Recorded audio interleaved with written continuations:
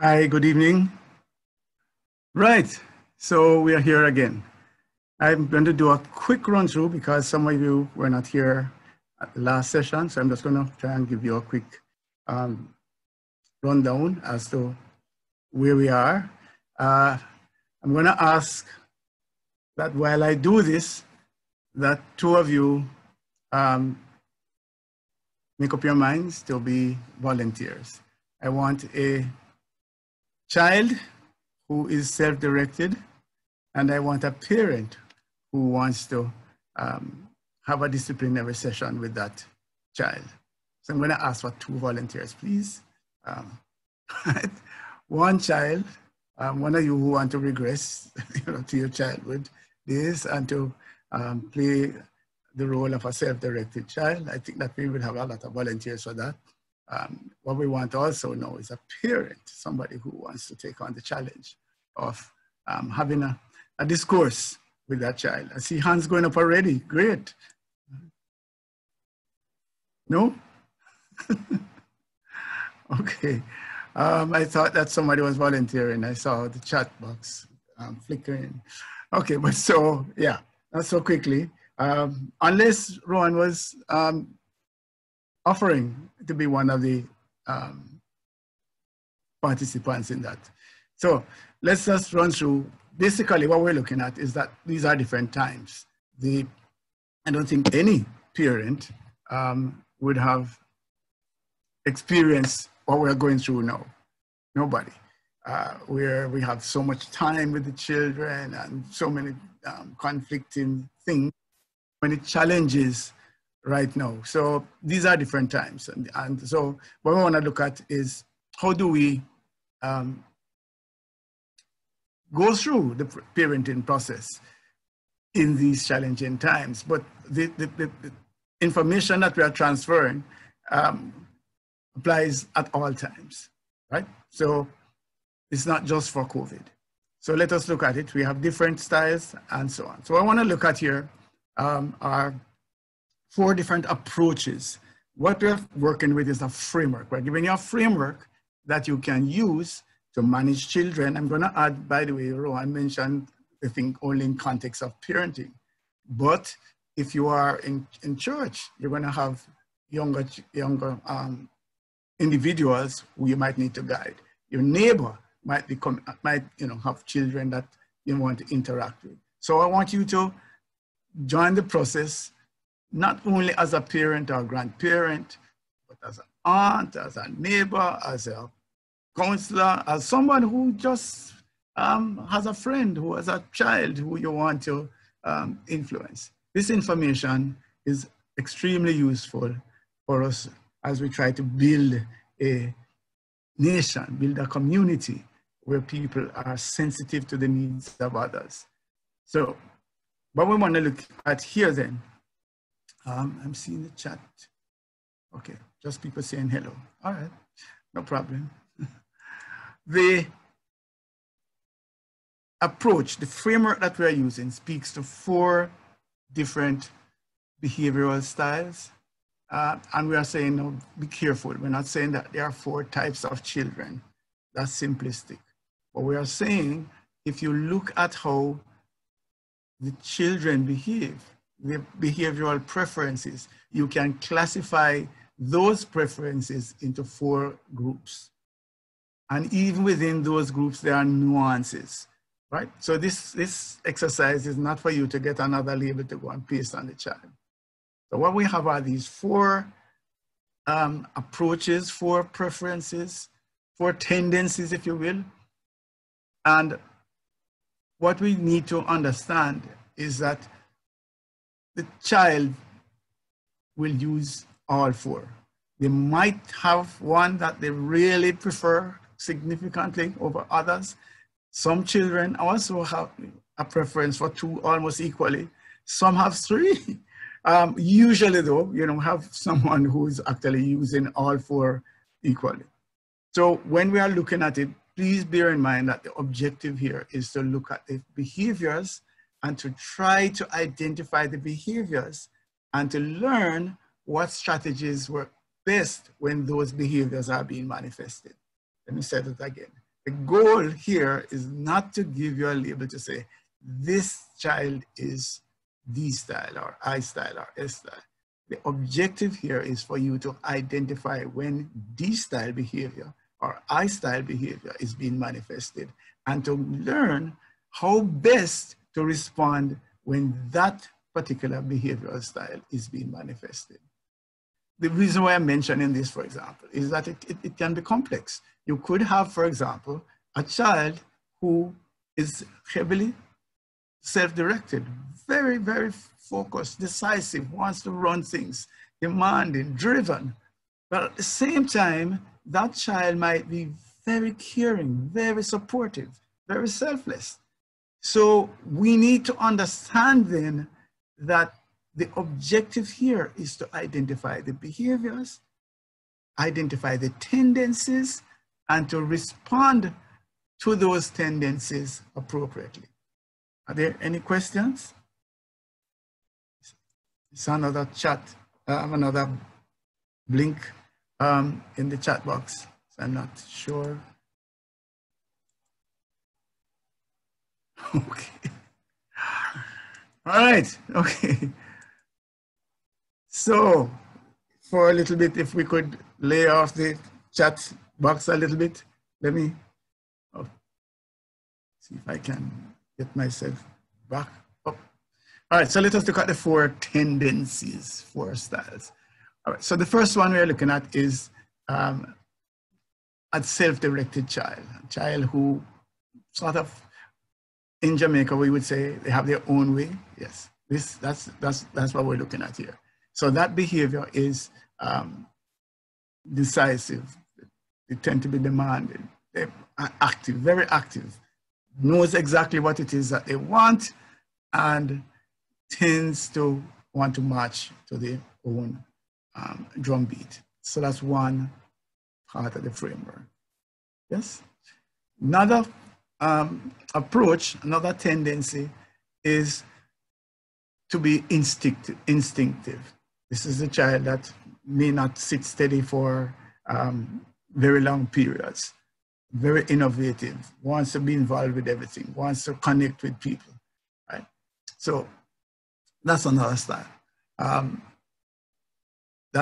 We're calling that the I style. We're going to deal with that more heavily today because we actually dealt with the self-directed child. We need to just finish up something there. Then there is a more sort of sociable, stable, steady, supportive, selfless approach. Right? This is the caring child, teacher's pet. Right? So that's the S style. And then the C style is more compliance wanting, very curious, cautious, deep thinking, careful child. So those are the 4 approaches that we want to look at. Right? So we wanted to run through the self-directed because we dealt with that last session that we had. Unless there are any questions. Brother Andre, you want to jump in here, or we can just bring it? No, doing well. We can go straight to the... All right. Let me just recap quickly then. All right, so basically, as I've been saying here, all children will use all the styles at some point in time, but there might be a preference for 1 or 2, sometimes even 3. Right? So the focus is identifying the behavior and responding appropriately when it manifests itself. So what about the D style mindset? What drives that kind of behavior, that kind of approach, that tendency?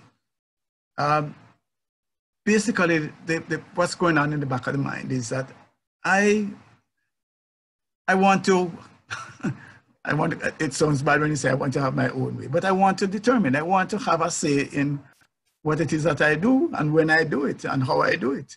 Yeah. And so even from an early age, the child basically has a sense of how they want to navigate through life, right? And so there is usually some kind of a conflict because they really don't want to be bossed. And you might not call it as bossing around because you are the parent, and so you come and say, do as I say, come now, etc. But that to them is running counter to what it is that they want to do at that point in time. And so that's one of the challenges that we have to look at, is that if you think about them in terms of adulthood, it is that kind of idea that I'm deciding what it is that I want to do, and I will do what I want to do when I want to do it. So you can start to see that there might be some conflict if what they determine should be done at this particular time runs counter to what the parents want to do. Right. So that's one of the things. So again, some of the underlying things would be they might be a little bit more risk-taking, more daring. They are demanding, wants it now. As we mentioned, they make up their own minds. They also would be persistent because this is what I want to do, and you're no, what does that really mean? Should I just, turn around and say, okay, fine, you have said no, or should I come back and ask again and ask again and ask again? Tend to be pretty occupied. And we mentioned, the persistent also goes along with the defiance. All right. Things that frustrate children when they are in this mode is the idea of waiting. So I've asked for some water, and kind of need it now. That's why I asked for it. Yeah, I can't really wait until you finish mopping out the room or when you finish cooking or whatever it is, because kind of dying of thirst here. So yeah, so there's that impatience. They don't like to be bored, and so lack of activity. Yeah, this one sounds strange, like obeying instructions. But if you think about it from the philosophy of, I am determining what I want to do, and your instructions run counter to that. So there's not a meshing of the two. So they're not really aligned. So therefore, there is some kind of a resistance to that, all right? And similarly with your regime, all right? So some of the tendencies is that they might actually shift quickly among activities. Impatience we talked about, yeah, they don't want to just sit in a quiet corner and read a book sometimes. Yes, they will read, but sometimes they also want to do other things. They will push to the limits, test to see whether what you're saying will hold or not. So there's a testing of wills, and they are curious, adventurous. So they will actually do things that you would prefer that they didn't do because, yeah, climbing on that chair at your age with your skills could end with a large welt on your forehead. So please don't climb. But little boys do need to climb. So that's some of the challenges that we want to talk about as well. All right, so let's move quickly. Things that motivate them. They want to win. They want, they want to be in charge. They want to win. They want to succeed. So they also want to be challenged. So they get bored fairly easily. They want to lead. So that's part of it. And in this role, I will pick the team. I will tell you how the game is going to run at this point in time. All right. Want variety, novelty, and we mentioned challenges is similar to competition. All right. So keys to success. What is it that a child who has this preference and relies on this approach, to a great degree, how do you get them to be successful? We're going to talk more about that in a little while. So one thing would be is that if we could get them to learn to pause, just stop for a moment. The idea comes, yes, I'm going to do this. Reflect. Just think it through for a minute. Yeah. Yeah. Is that limb really strong enough to hold me up? Yeah. Nowadays we don't see Tarzan anymore, but yeah, just think about it. Can that limb hold my weight? Just think through a little bit. If you could just get them to get to a place where they can just stop a little bit.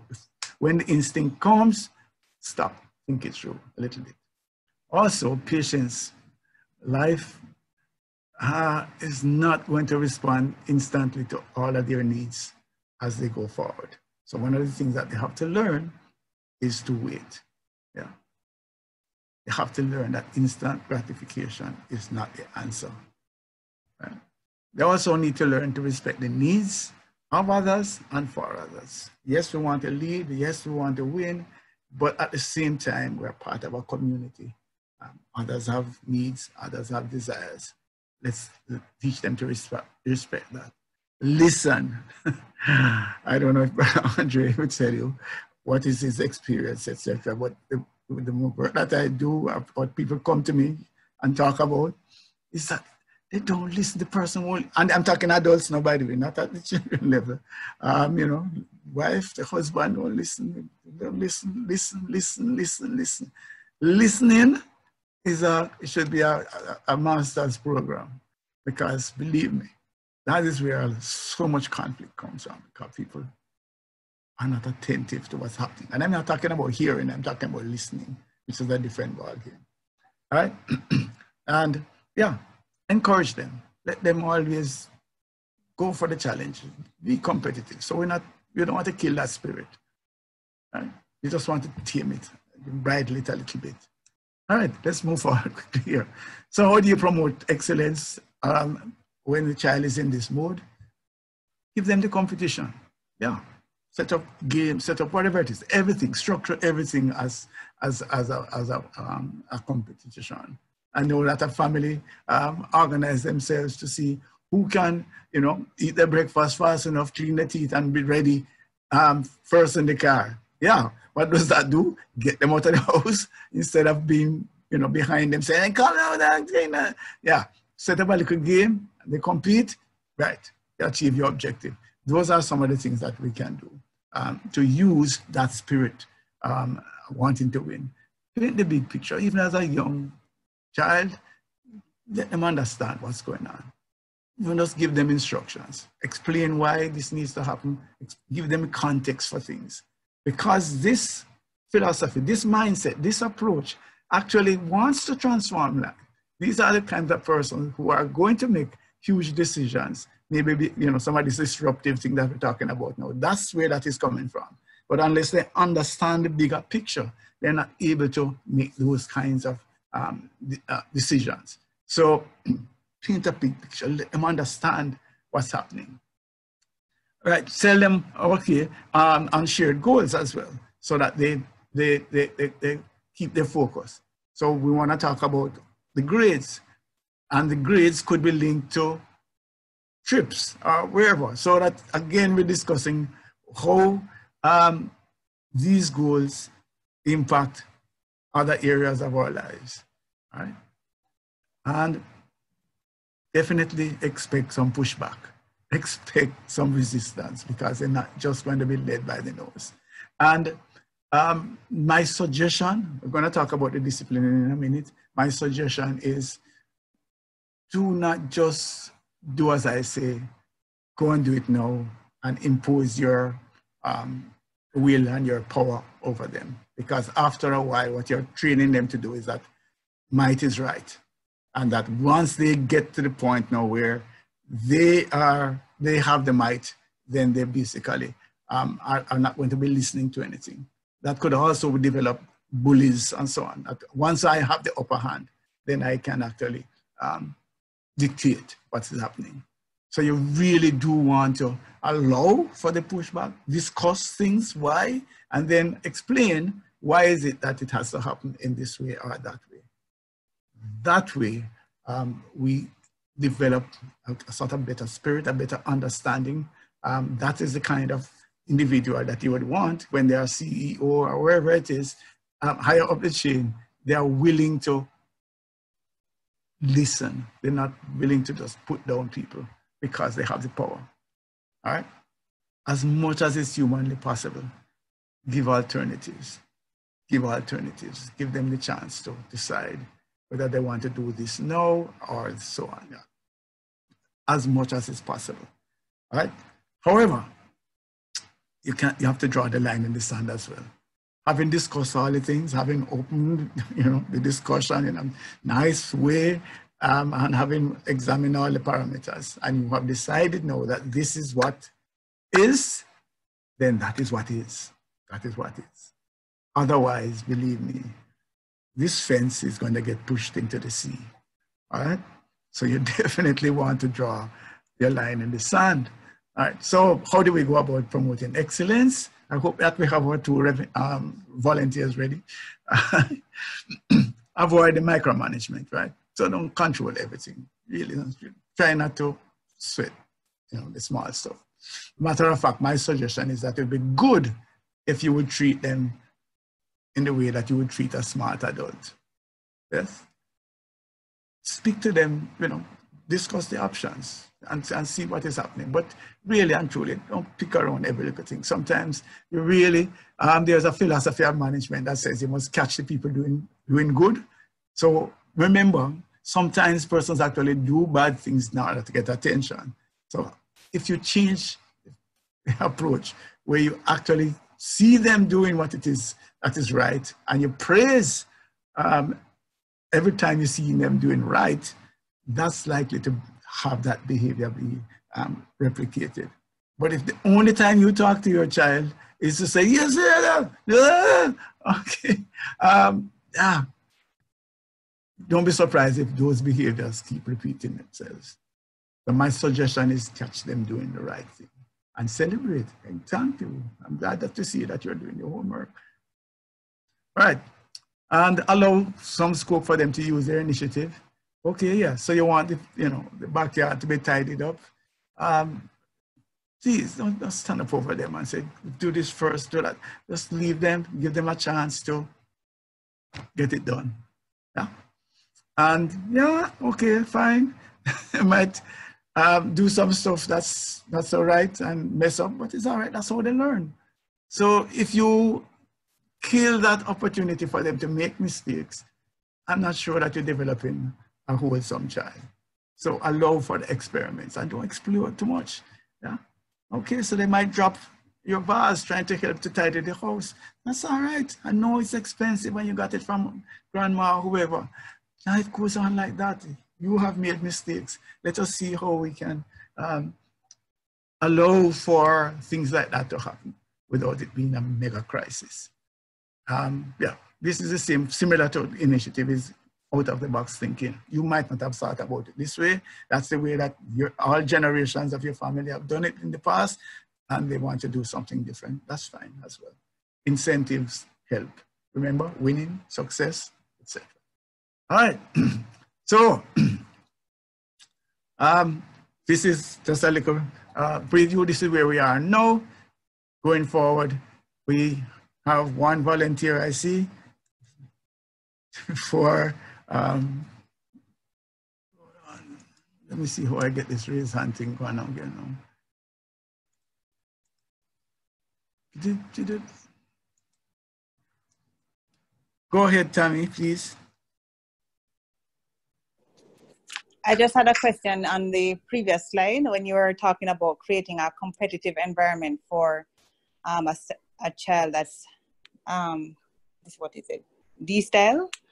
I wanted to have I don't know if you could explain what that looks like. Is it, where is that competition and who is it with, or what does that look like? Is it with how do you cultivate that kind of environment? Okay, well, let's just say that there are two. I gave an example. One of them is that let's just say you have two children. Children in these rough times, not now of COVID, I'm talking all the time now. Young children have to get up at times when really and truly they want another hour of sleep or half an hour of sleep. So, so they are up and there's a hustle. They sit down over the breakfast, it's forever. So one approach is to say, okay, fine, let's see who can get everything ready and be seated in the car with their bag and everything first. And so that's a competition. So we see what happens and everybody will run and see who can get into the bathroom first, who can brush their teeth first, etc. That's a simple competition. And if you want, you can incentivize it to say, well, okay, fine. Whoever gets the most wins for the week gets something, whatever. that's one competition. That's a simple competition. If the child is an only child, then we could see let us say how quickly they do something. You could time it to say, oh, wow, you beat your own, so that they're competing against themselves then. So, you know, last week, it took you so long to do this. Now you are down to that. Let us see if we can get it down to even another, we can take off another minute, so there's a competition there. Yeah. Does that help? Okay, thank you. Yes, no, does it help? Yes. I think my question, yes, it does help. I was just concerned because I think sometimes in that environment with the sibling, if you have a sibling that, if you have one that's always winning the competitions is really what I'm thinking is the effect also on the other one. So I'm wondering how to make the D's thrive, but not at the expense of another sibling. Okay. Who is not as competitive and may not necessarily be winning those competitions. Right. That's an excellent point. So maybe it's not competing against each other, but then you go to this other kind of competition to see how they have progressed. So they're competing against themselves. It's like, you know, playing your video games and you're looking for a higher score for yourself. Basically, that's what it is. So we don't have to then match it with what the other person is doing. So that's a brilliant question. I understand what you're saying. Yep. Hope that helps. Yes, thank you. It does. Brother Smith? Sure. One of the things in terms of, and it's a beautiful question actually, because yep. sometimes it can create what is called sibling rivalry, especially, you know, one child feel like they're competing against the other. But notwithstanding though, you can find healthy competitions that also, and I don't have an example of one right now, but I'm saying you can have healthy competitions because what that also does is help the other child, you know, who's probably lagging behind or something to that effect, to recognize that, hey, I need to step up my game also in terms of achieving some of these things. But it's a healthy competition, if you understand what I'm saying, because especially as it relates to doing the right thing or being obedient or whatever. So children must understand. Sometimes they say the children can make their own rules, if you understand what I'm saying. So even if they fail, then the consequences that follow is based upon the rules that they've agreed upon as far as engagement in this competition is concerned. Just to add that. No, brilliant, yeah. Yeah, so as you say, I've known of situations as well, just like that, where not even within the sibling arrangement, but being in a competitive environment, if given the right motivation, then extraordinary achievements come out of that same child, because there is an encouragement that, yeah, you can do it. And one of the keys, I think, with that sibling rivalry is when not winning is seen as disastrous. It's, you know, you're not as good, or whatever. If you're lavishing the same love and sharing, and but as a matter of fact, learning to lose is a great skill as well, because some people can't manage that. So I'm not encouraging now that you are always the runner-up and that is something that you want to do, but don't make such a big thing out of the fact that this person came second. All right. Okay, moving the ship ahead. Disciplining children in the D-style mode, and this definitely we need to play. I want to have a little role play here. One approach really is to, if the child is acting up, you know, in a highly emotional state, One issue that we have is that the science is saying that really and truly, when that cortisol is going up and so on, that's not a good time to actually go about the disciplining. Because when you get upset and you are ranting and that child is ranting, the rationality goes out and nobody's making sensible decisions at that point in time. So another approach is to calmly move the child to a different location. One advice is that the changing of the state also has a change of the mind. So I had a little seat for one of my granddaughters where when they were in that, they said, come and sit down. Just on the step, just come and sit down beside me. And basically that shift. And after a while, that reasoning sight is a calming force in itself, in the sense that you're saying, okay, fine. Once we're going there, we know there's not going to be any fuss, the crying is going to stop for a while, and we're going to discuss it. Because we understand, we agree that we're going to talk a little bit, and then of course you can go back and cry afterwards. But just for a moment, we want you to stop the crying, just be calm, and then, believe me, you have the right to go back and cry as loud as you want, but just for this moment, just come, let us sit down a little bit and just find out what is it that is the problem. And if I can't solve the problem, then of course you can go back and you do your crying. But that actually changes the state, changes the mind, calms down the situation, right? However, the situation, the person can be pretty spirited. Understand that. Again, we're not using brute force or the fact that we are in charge. I put this here because one of the challenges that I think that parents have, especially when they're dealing with children who are self-directed, as we say in Jamaica, own way, etc., is unfortunately violence is used in terms of beating it out of them and so on. Professor Gill talks about, I don't know if he's professor, but his research that talks about a lot of the persons who are incarcerated for problems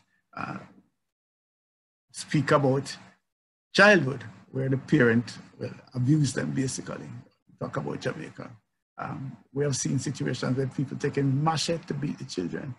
What we are saying here is be careful that in our discipline of a child who has a tendency to be self-directed, and we don't kill that spirit.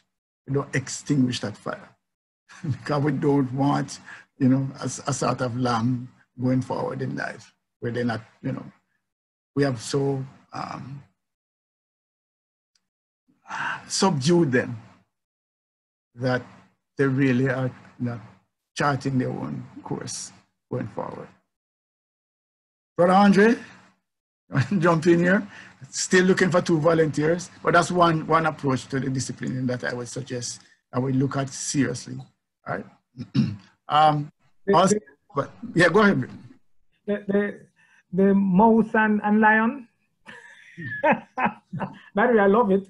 It's just that there are cases though that we have where the 2D styles are so the D style in the father or this D style in the mother is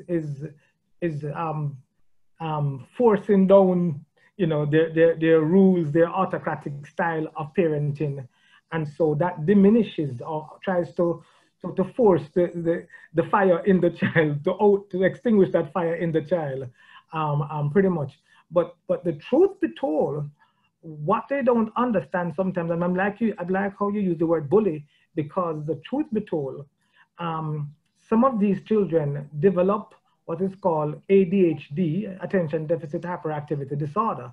Now that is measured where? Not into the home, but 90% of the times it is manifested, I should state rather, in schools.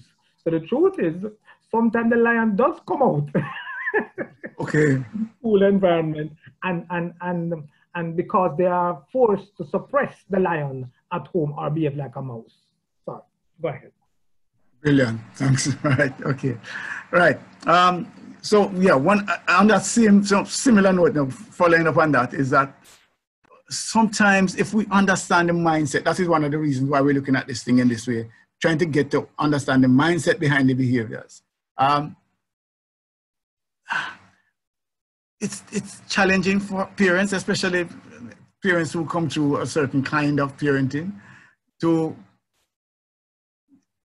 distinguish between a child who is trying to defend where they are, what it is that how they see life, and talk back. Don't talk back to me. You know, you understand what I'm saying? It's not a lack of respect. It's not even insubordination. It's an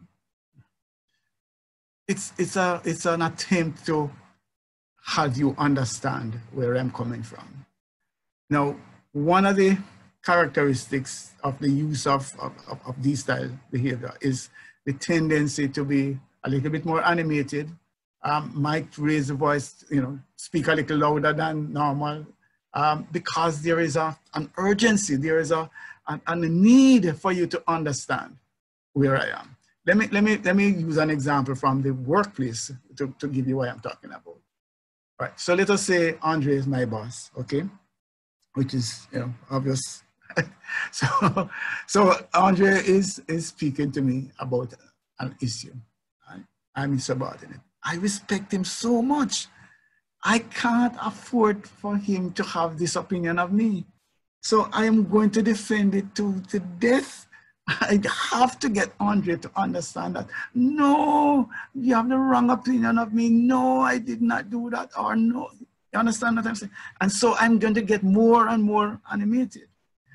If Andre, you know, was, you know, I didn't have a respect for him, I would just say, oh, come on, it's all right. Think what you want to think. Say what you want to say. It doesn't matter. And I will just move on. I will ignore him. So it's interesting in that the more respect that I have for him is the more likely that the discussion could get what people would say, oh boy, that sounds like disrespect and so on. It's just a natural desire to communicate. And as I communicate and I want to get my message across, I'm going to be more emphatic and I'm going to ensure, and it might come across as, who are you talking to like that? Hey, what is this? You're turning man inside you. No, it's not that. I just want, mommy, I just want to know. So that's what I'm saying to you. But of course, the parent has to make sure that it doesn't go off the tracks. I hope that this piece is being understood in the way that I want it to be understood. I'm not saying let the child, you know, some of the children that you see in supermarkets that just kind of completely off the rails, but I'm begging you, please try to understand where I'm coming from, in that allow some amount of feedback, and the feedback could get more animated, more energetic than you are used to. Don't allow disrespect, but don't kill that spirit, please, because all it is a desire to get the message across. All right, go, brother Andre.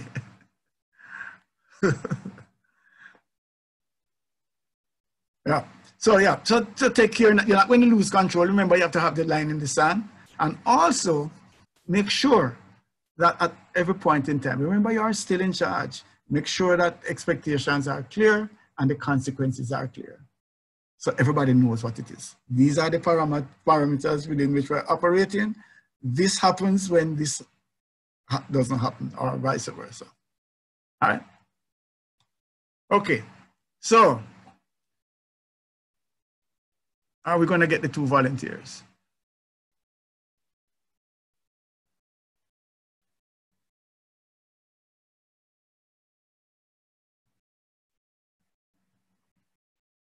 I hope that fellow has a long lip and is not sticking his tongue out. Anybody? Seriously, it's just a quick game, a little fun. Could we have 2 volunteers? Could we have 1? Let's start with 1. Is there someone who would like to play mother, father? Don't have to be a parent.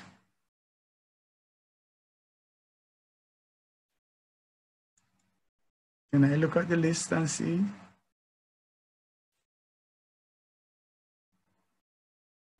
Anybody?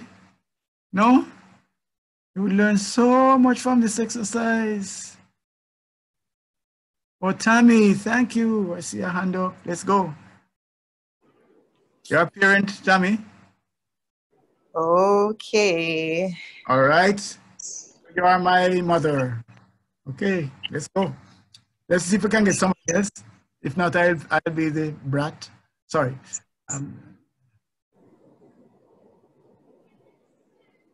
Could we have a child? All right, I'll be the child. Okay. Let's come up with a scenario. You want to come up with a scenario, Tammy? I give you advantage.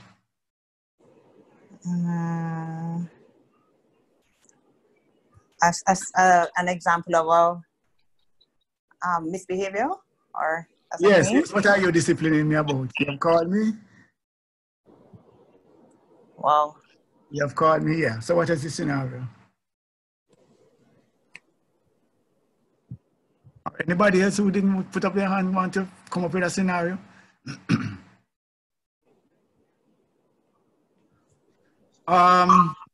You told me, okay, somebody coming in?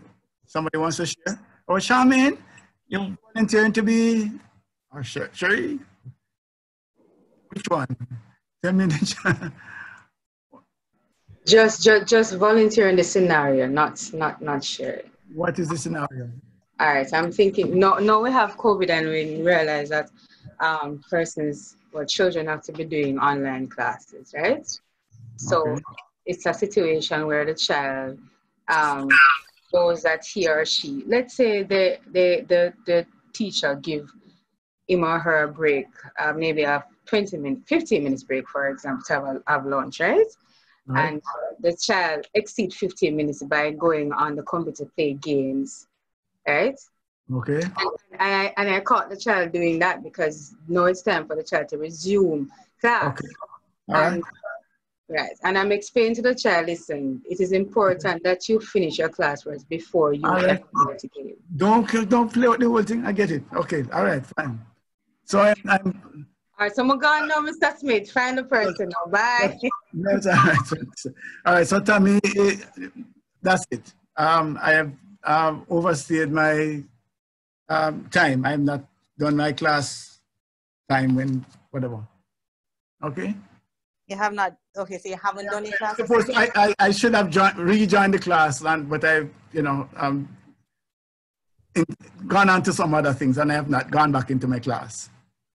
Oh. Apparently, it's not the first time, and so on.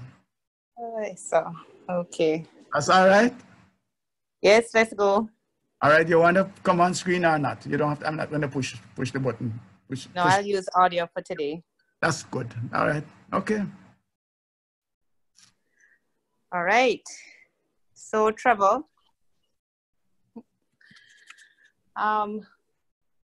Okay, so class started 5 minutes ago. Why are you not on class? Why haven't you logged on to the class? Mommy, it's just a waste. I got covered that a long time ago, Mommy. It's a waste of my time. Sure. We talk about the teachers it's just a waste of time. It's just, oh man. You know, I was really busy here trying to do something. It's just a waste of time, man. It's just.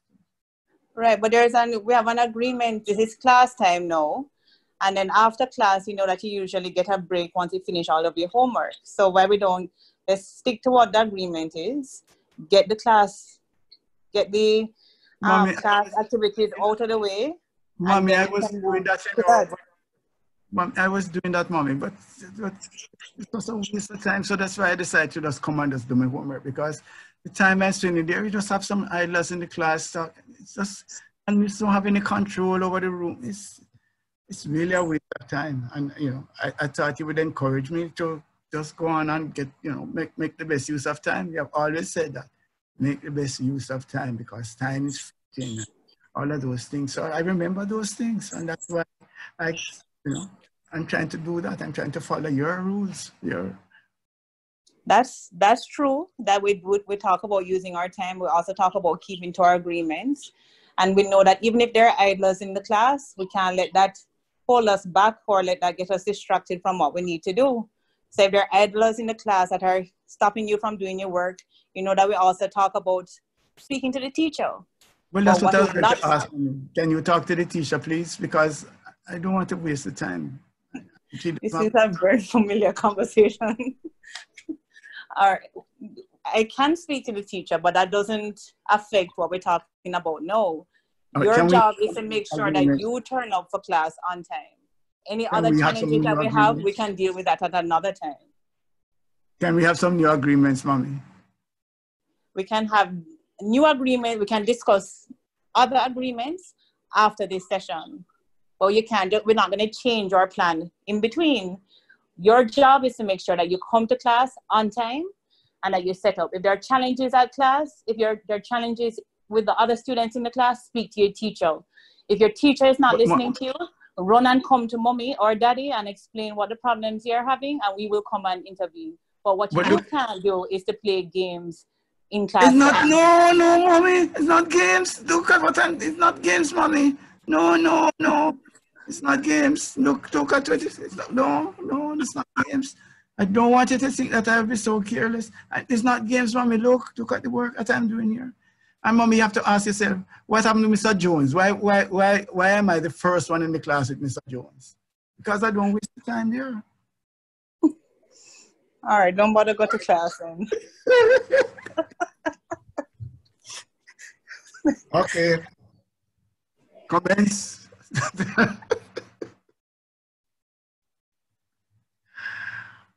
Come on, anybody got any learning or anything not to do from that?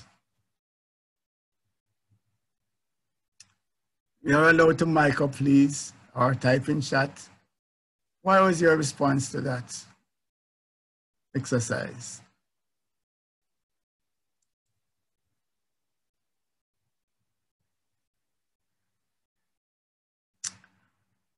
So, yeah, we're going to move on to the next chat. I'm not going to read this one. He suggested that mommy must check the history on his browsing. But yes, he can. I'm browsing. I'm checking internet. Yeah, Sherry, go ahead, please. Did I hear the parent tell you just now not to go to class? Pardon me? Did I hear the parent tell you just now not to go to any class? No. He said go to class. I'm not going to waste the time. No one, so go to class now. Oh, okay. All right. I thought I heard otherwise. Okay. It's a serious parent. It's a serious parent. Anybody? Any comments? Brother Smith? Yes, go ahead, Brother. I think it's an excellent mom, by the way, and stuck to her guns and everything like that. She didn't get flustered and frustrated, by the way. She still went on in trying to maintain some type of negotiating. And although the child, kept on pushing, and insisting that it is his way and she need to renegotiate because maybe she's not understanding because she still wants him to observe the rules, well, the rules that everyone agreed upon first and foremost, and he now wants to change it, and she's saying, I understand, but guess what happened? After we have completed this one here, then we can look at making adjustments or renegotiating or what have you. But right now, I thought that was very, very good, by the way, to stick to our guns where that is concerned. There was, I believe, a uniqueness in the child. I think this child is very, very, very, very bright, if you ask me, in that this child says, I'm talking about smart when I use the word bright here, in that the child, when he says, no, no, no, look at what I'm doing. I'm not, you think I'm wasting time? I'm not wasting time. I'm not playing games. Look at what I'm doing, you know. This is not playing games. I think, you see, that was a unique way, by the way, for the child to bring that in. And if every parent is not careful, literally, they may lessen their stance or look to renegotiate, because right then and there, they may feel like they lose the battle, because the child is going to now prove to them that what he is doing, which really in truth and in fact is slightly segueing from the real issue at hand. The real issue at hand is that is the time he must come to class and what he must be doing in class. And he's saying, yes, but if I'm doing something productive, you don't fault me for that. And that is a unique way, I believe, that he could have not only segue to the real issue at hand, but then parents now, follow in that direction and lose the real issue that they're supposed to be talking about. All right, so you open the door, you know, so I'm going to enter. What if, and that's a realistic, by the way, and that's part of it. I've seen it through adult, you know, working with the offices, working with that usually, because remember, one of the things that we said about this style is that winning, you know, that they want to achieve, want to succeed, whatever it is. So there usually is some credibility, some discussion, at least in their mind, whether they are right or wrong. In their mind, what they are doing is contributing to success. They might be off wrong because, you know, none of the styles are better than any other style. You know, you could have, you know, incompetent people using DISCerning, or you could have competent people using them. But one thing would be is that there is a cogent argument. There is a definite thing to say, hey, listen. What you're disciplining me for, you're not so right. You're off track because, and there's usually a good reason. The question that I have for you, sir, Andre, is, what if the reason is really compelling? What if really this teacher is wasting my child's time? Should I still force him to go and sit there and waste the time when he could be actually improving his grades and learning something by himself? It's a question. Is it more important, and you know, putting it out there, is it more important for him to obey and to agree with the thing than to progress and to make a sensible decision that is more productive? Question. Excellent. The thing is, he would have to, if his behavior though is being disruptive, one, and it is also interfering with the other children, also with the teacher, one would have to know have to teach him to choose his battles. So on one hand, we just invite him to say, okay, I'm going to give you an opportunity for you to excel in other areas. If it is the case that you really want to learn so much, because why is it that you have to choose this opportune time to do your learning?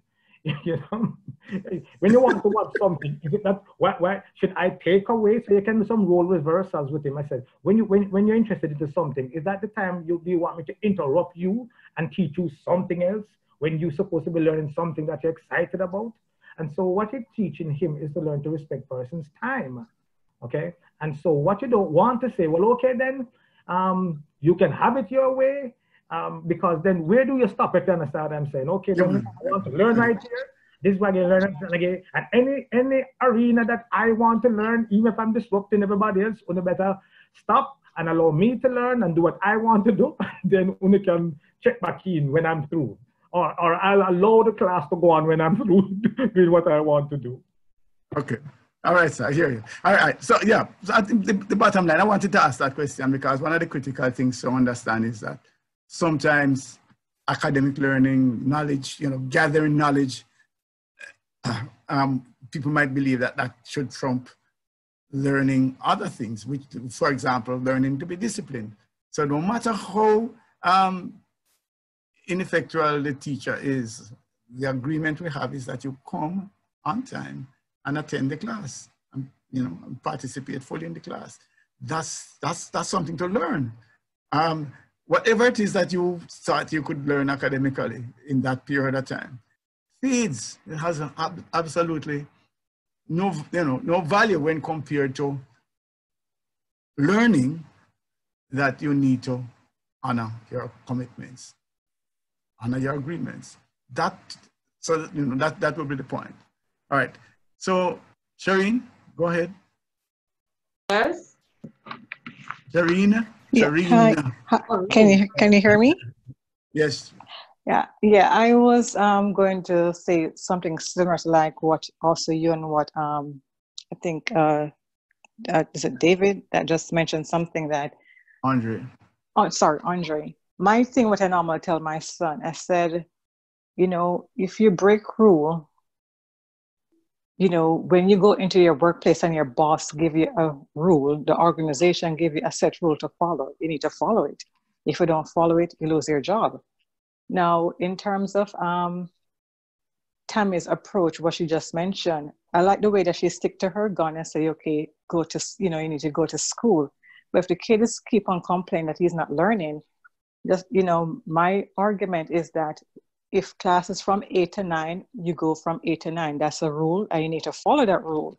Now, if you feel that you need to exercise your learning capacity and you need to learn more, then either you do it at 9:05 when class is finished, or you wake up an hour early and do some more reading or research on your own.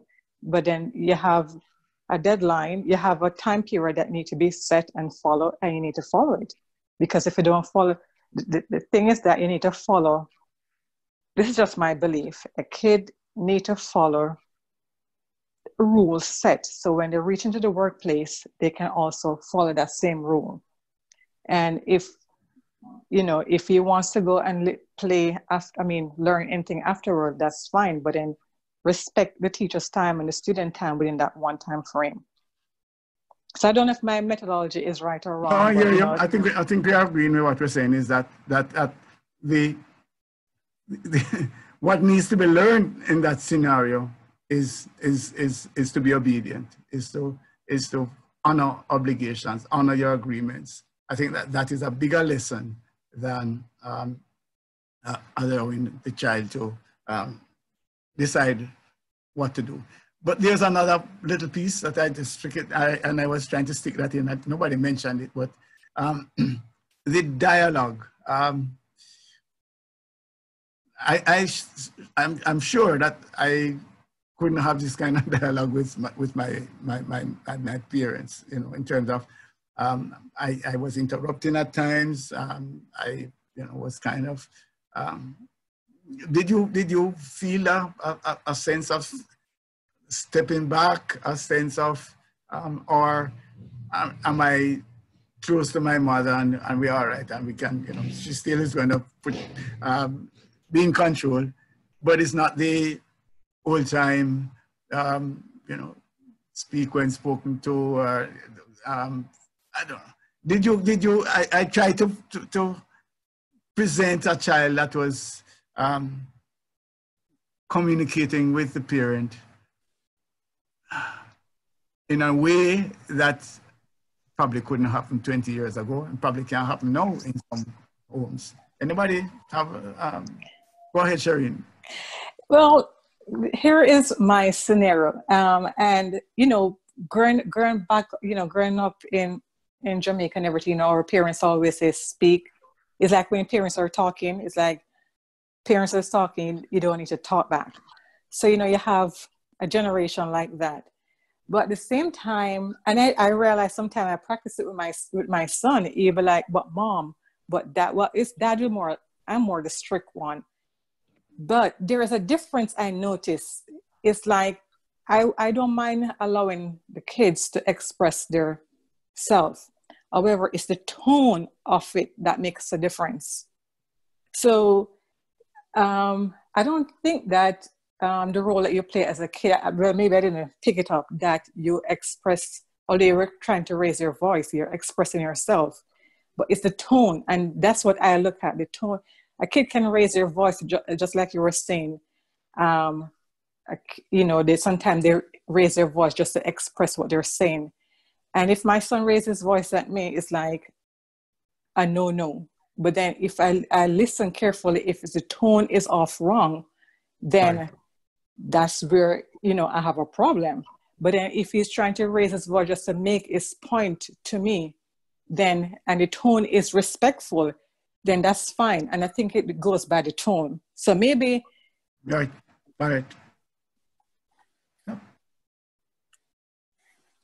I'm finished. I think it just go by the tone. I agree. 100. Okay.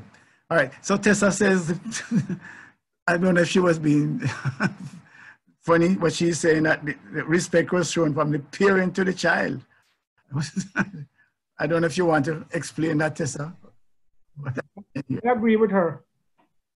From the parent to the child. What about the child to the parent?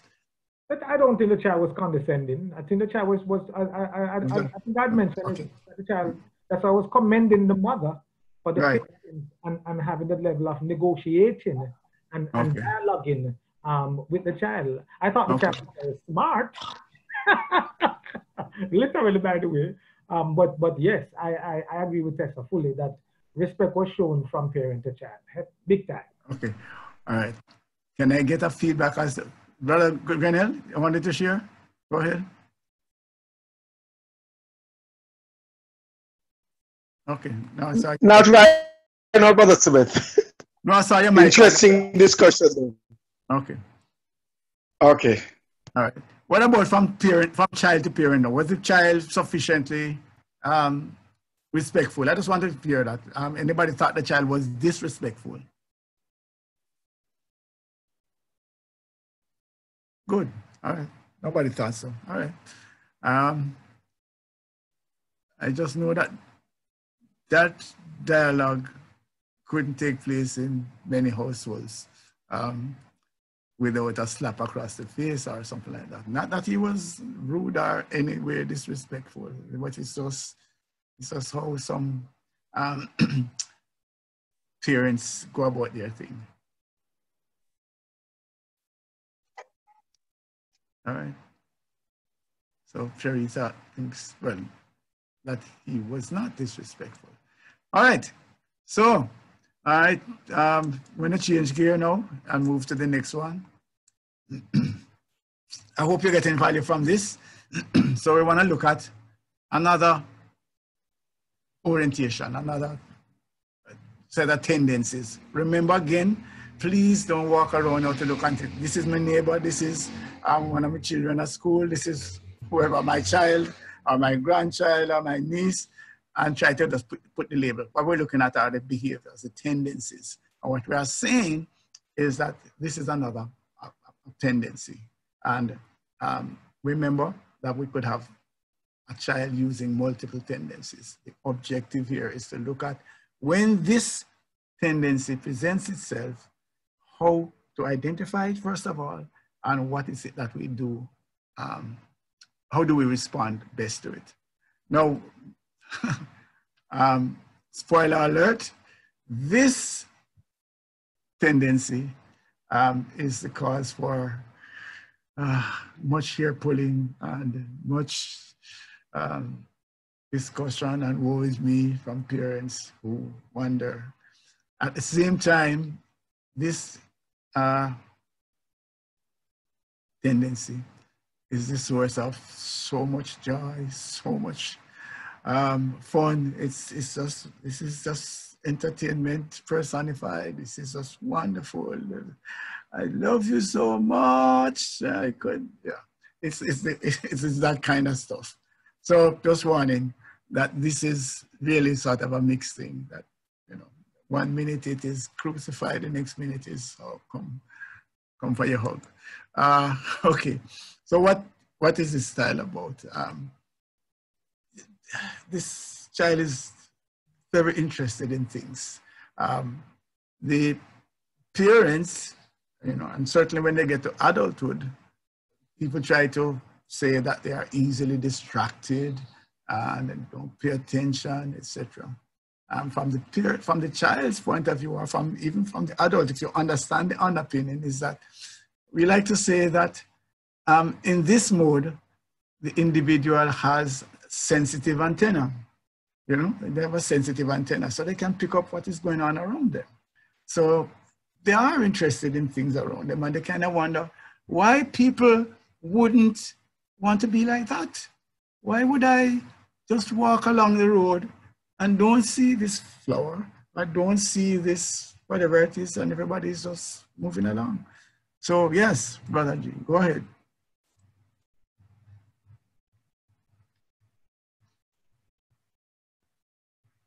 Brother G had a hand up?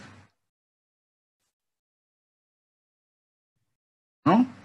I'm sorry about that. I inadvertently raised my hand. No problem. All right. Right, so yeah, so there's an active interest in what's going on around. Yes, but let me just mic up, Brother G. Mic up. Right, so they want to be connected, etc. So there's a field body of a flood of activity. They're involved with this. This is the individual that, you know, will have on different devices and doing different things, and you kind of wonder, how can they ever study in this? You know, I grew up in a situation where you're supposed to study it, so to turn off all the, you know, things, no music, nothing. It's not a person, you know, who have on noise around, etc., TV. Yeah, so different folks, different strokes for different folks. So this mindset is kind of marching to a different drumbeat, definitely. One of the things that we know is the connecting. They really want to connect with people. These are outgoing, people-oriented, really want to engage at all times, be engaged and to engage. And so communicates more than is usual. Maybe we could shorten this by saying talks a lot. But yeah, that's part of it. But they tend to be upbeat and they rebound quickly. So things don't keep them down for a long time. And somehow or another, they can see the sun when everybody else is saying, boy, it's rainy and dark and so on. But this brings a certain beauty, a certain joy, a certain, yeah, set of uplifting sun rays, if you want to call it, around you, right? But because of the what parents would call lack of focus, because they don't sit down still and they can't do anything for any long period of time, that also causes frustration.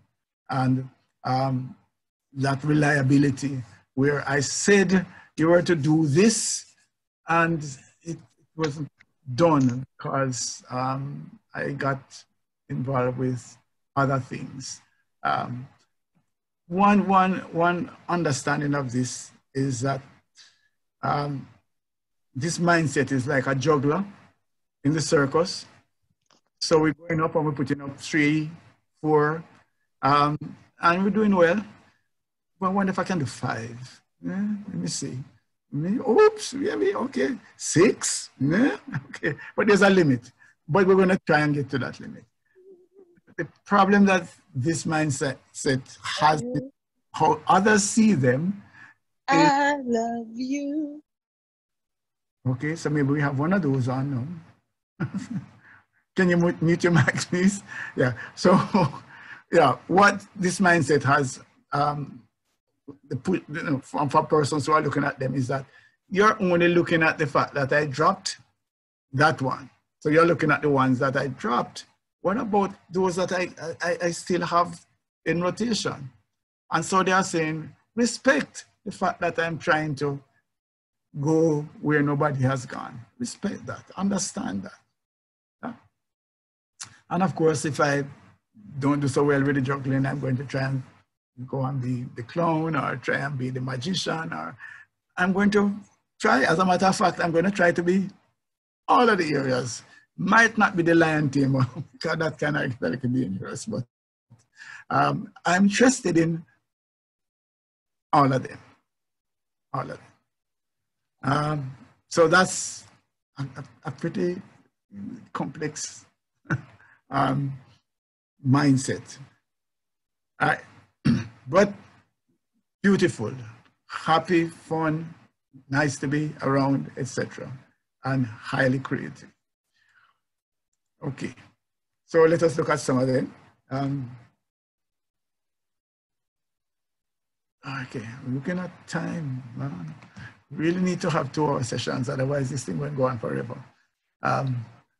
So maybe at the end we need to take a little vote to see, is it possible for us to go to 8:30? Is that going to be a problem, so that we actually look at the 2 hours, because the 90 minutes just run off like that. All right, so here are some of the things, and then I'm going to open it over for some questions.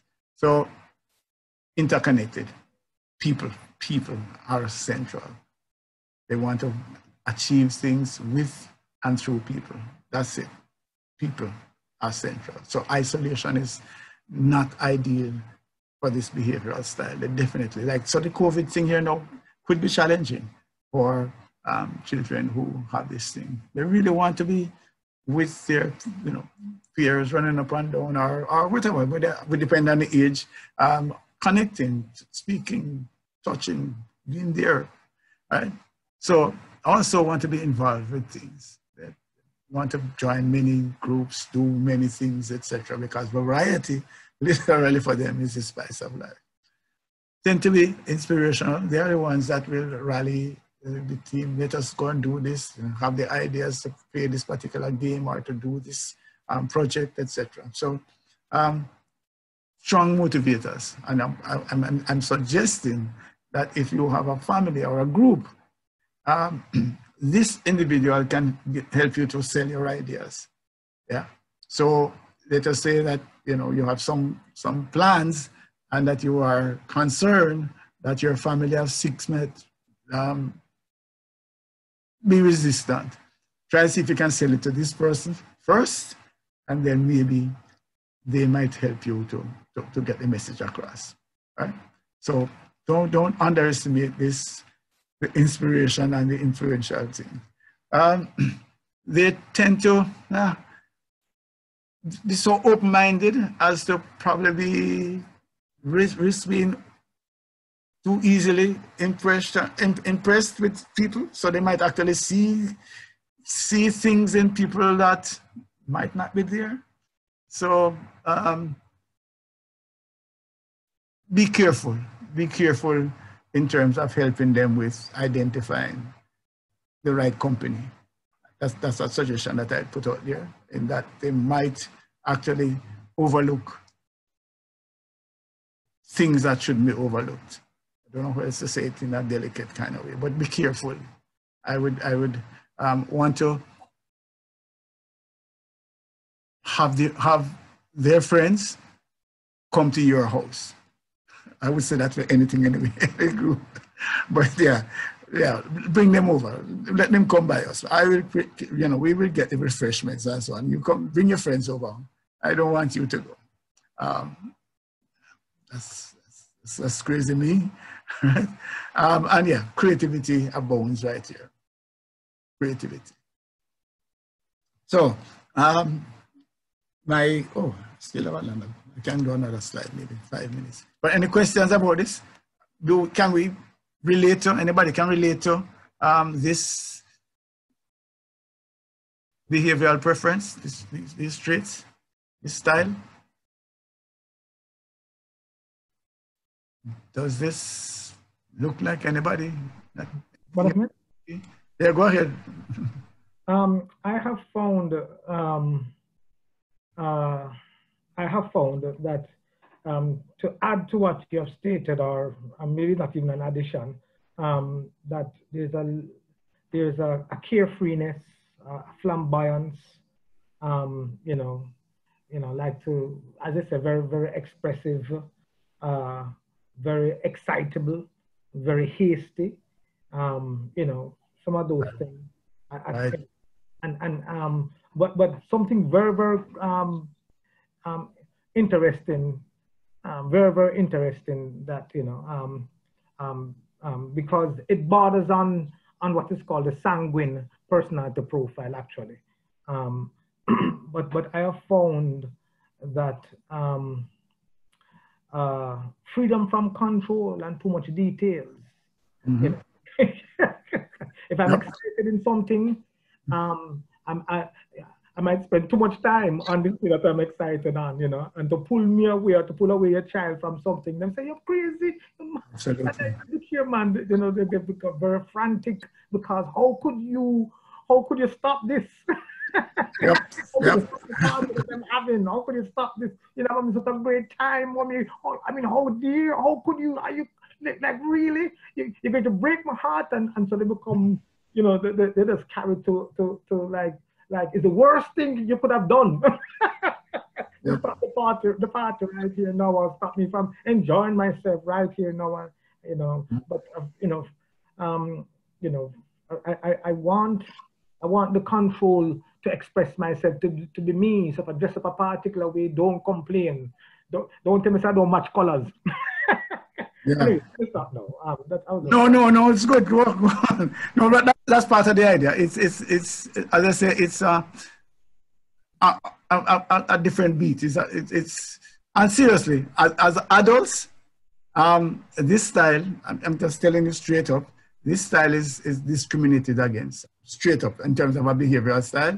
This style in corporate things, you can be maybe sales and PR, but certain areas there's a sort of ceiling because they are saying this person is serious enough and so on. I've seen it. As a matter of fact, I've been in a workshop where the CEO actually says that when we did this part, they will never knowingly employ somebody with this behavioral style. And yet still, when we look at the competitiveness index and look at the countries that are at the top of the competitiveness index, this is the style that they're craving. This is the style that is dominant. You know, when we look at the Scandinavian countries and so on, this is what they're looking for because this is the style that produces, for example, the disruption that we're talking about. If you look at this, you know, this is the style that comes up with this. I want to talk, I want to whatever it is, but think about it. Some years ago, you used to have to walk with a watch. You used to have a big old camera hang around your neck. Look at, you know, calculator, all of that. That's comes from persons who are not by any means willing to think like how everybody else thinks. That's the problem. But when you are out there and you are thinking like that, we need order. We need order. We need order. And that's where the problem is. This person writes more, get more detention, write more lines, because how can I just sit down and have the teacher write things on the board and go on boringly for 45 minutes or 40 minutes, or I think it's 35 minutes now, and not make a plane and throw it across the room or give a joke. How could I? It's just impossible for me to just sit there and this teacher always go over this thing, because they have been doing it now for 10 years. They're teaching the same lesson and they're just droning through it. And I must just sit down and just take it. No, man, I have to talk. I have to go play a little book, cricket, or do so, you know, I have to entertain myself. And so, Trevor, what did I just say? What did you just say? Oh, I know. Yeah, so this is the problem. The example I use again is that, you know, recess, everybody's supposed to line up because this is a disciplined society. So you have to line up in the hot sun until everybody's dead quiet before you can go into the classroom. But I just see Andre fall down there and take the whole of his pants. So I have to come back and tell everybody, so telling my story. So the classmates start to cut eye at me now because I am the one that's keeping them in the sun. But what am I to do now? I must wait until after school to tell people the story that Andre does not even close. How could I? Yeah, so I wanted to, I'm sharing a different perspective on this so that people don't pull out as many of the hearers as they want to. But at the same time, and we talk about that, is that this needs to be controlled, right? So, but the slide that we have, let me just run through this quickly and then we can close out. So yeah, they don't like the controlled environments. Too much structure. Can't understand why life needs to function. Oh, by the way, Andre, you came on. Sorry, share, please. I'm sorry. No. I was just dying of laughter. I'm sorry. Right. Yeah. So some of the keys is that the control, the too much restrictions, too much structure. You know, 4 o'clock we're going to do this, and 10 past 4. Oh man, this is driving me crazy. I can't manage that. And then the isolation. A quick hint in terms of punishment. The biggest punishment that you can do for this kind of child is to ask them to go and sit in a corner and just be quiet. No punishment, no matter you don't have to take away anything or do anything, whatever, that's it. Because basically what they are thinking, and I said, is that am I a mad person? I must just sit here, keep quiet and stare at the wall. Yeah. So the smart ones would actually do something, maybe turn over the chair or do something and get some other punishment. You might think it's a more severe punishment, but nothing can be as severe as this idea if you just sit down and keep yourself quiet. So, spank me, yes, please. I would love you to do that, but please take me off of this chair in this corner. Go ahead, RJ. All right, we'll finish that up next time we come. But maybe we need to have this kind of a conversation as to really, is 90 minutes too much? Can we do the 2 hours? So that we get to a landing place sooner rather than later. Can you just put in your chat whether we stick with the 90 minutes or we can go to 8:30? Not today. We have to give warning about it, so I wouldn't just jump on you like that. But I'm finding that it's short. So Cherie says that. Alta says 90. Okay. Some more persons. Gonna take a long time for the destination to get to there. 90 minutes, okay. 90, okay. All right. 90, okay. All right. So, that being said, we are at the end of today's. All right. I think the 90s have it, and it's a Saturday evening, and we understand. So, we meet again. Let me make sure that I said the right thing. It's 1st and 3rd, so it could be the 18th. Yes? So the 18th of July, and we will continue to look at this very interesting style. Very, very interesting.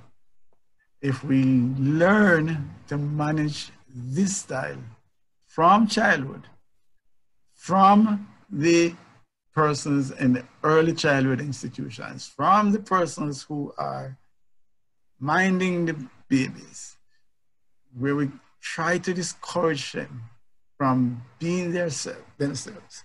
These are the persons that when we give them the coloring and give them the things with the line, I know you want to get the motor muscles right, but don't chastise them because they color outside of the lines. And yes, we know that cows are not purple, but leave it alone. Just don't kill that out of them from early. Believe me, these are innovators. These are the creators. These are the people that are going to come up with the thing. Do not stifle it out of them as we are doing in most of our early childhood and our, going up into school, prep school. Teachers just want peace and quiet Everybody just form the line. Everybody just come and keep quiet and listen to them. And please, let us see how we can tolerate these persons, see how we can encourage them to be who they are naturally. I don't know how to plead, but next time I will do that, because I see the stifling of this style going right up.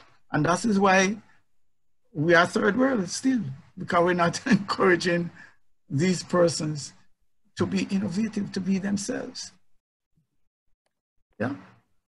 So a little preaching is going to take place in terms of this style when we meet next time. In that, I want to encourage us to look at this style and to understand it from another perspective, because I see that there is a strong attempt from the other side, which is the more conservative side, to have structure dominate innovation, out of the box thinking, etc. We need a balance, and there's absolutely no way that persons who have this tendency are getting a fair share. Absolutely not. As a matter of fact, in my estimation, they're actually being actively discriminated against. That's it for tonight. Questions? This will be recorded and made available on the church's website. Maybe we can put that in the chat, admin, as to how you can access this. And thanks for your time. And Tammy, thank you very much for participating. We are going to need another parent when we meet on the 18th. Trying to be disciplined here and stopping. So admin, please take over.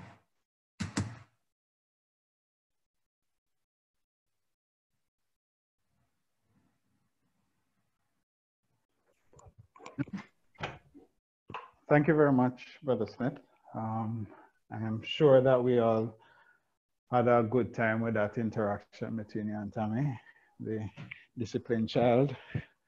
I just want to thank yourself and Brother Andre again for the information. I just wanted to reiterate for all our audience, whether you're a member of the church or not, that we will have the recording available online. It will be on the church's website. It's likely to be uploaded by the end of this week, if not before. That's St. Andrew churchofchrist.org/media. That's St. Andrew churchofchrist.org/media. Or you can send us an email at info@standrewchurchofchrist.org. That's info@standrewchurchofchrist.org. If there is any information that you like on the church, you can also just send us an email, or you can send us a WhatsApp on our church cell number. That's 532-9891, 532-9891. Thank you everyone for your time, for being here this evening. Just before we close, I'm going to ask if our evangelist, Brother Alfonso Grinnell, will just do us a closing prayer as we close tonight, please. Brother Grinnell.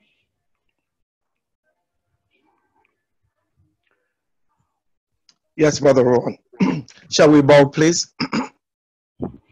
Our God and Father, creator of the universe, the God in whom we move and have our very existence, the God who have allowed us to have this session this day. We thank you, God, for Brother Andre Allen Casey and Brother Trevor Smith for facilitating an excellent workshop. Father, we pray that we'd have listened and would have learned and we make the necessary application where possible. Father God, we pray for all the parents who have listened. Father, I pray you just bless them with the courage to take the bold steps that sometimes we lack in terms of guiding our children aright. Father, we pray for wisdom. We pray for strength. May you guide us throughout this night. Lord, may you protect us and bring us, keep us alive, oh God, that tomorrow we can assemble to worship you, whether by Zoom or in the assembly. Father God, just be with all of us. And may we find and make time always to worship you. Guide us now as we tell you thanks. In Jesus' name, amen. Thank you very much, Brother Grinnell. So just wanted to also mention that we meet for worship either online or at the church building. The church building is located at 77 Red Hills Road, and we start at 9 a.m. tomorrow morning. So if you're a visitor, not a member of the church, we welcome your attendance. We use the same link as well at the same time tomorrow. So our building is located at 77 Red Hills Road, and we also have our services online using this same link. Our Bible classes will start at 11 o'clock in the morning tomorrow after worship service.